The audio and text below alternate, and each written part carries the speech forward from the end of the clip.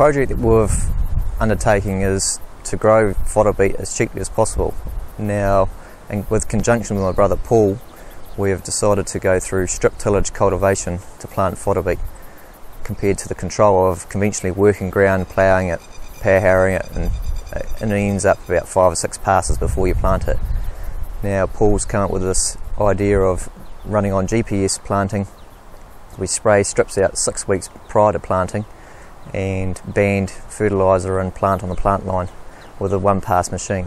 Now this machine has a pre-ripper, and then it goes through a rotary hoe tunnel, and then it gets planted with a precision planter.